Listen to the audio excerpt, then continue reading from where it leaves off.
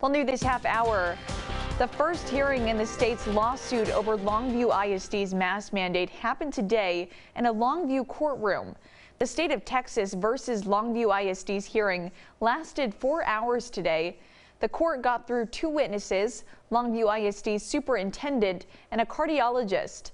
The cardiologist was called by the school district, and the state of Texas objected his whole testimony on the basis of relevance, but it was overruled. The state of Texas argues, quote, "This case is not about COVID or face masks. It's not about if they work or not.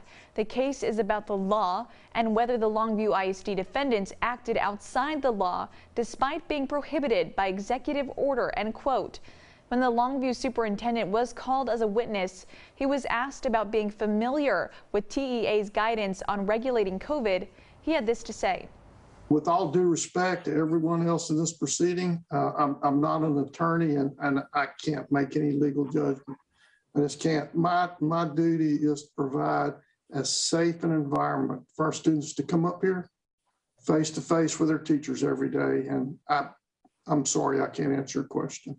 Represent the state. And the state of Texas says it's not seeking to enforce or fine Longview ISD. They simply want to reinstate control of the governor's executive order.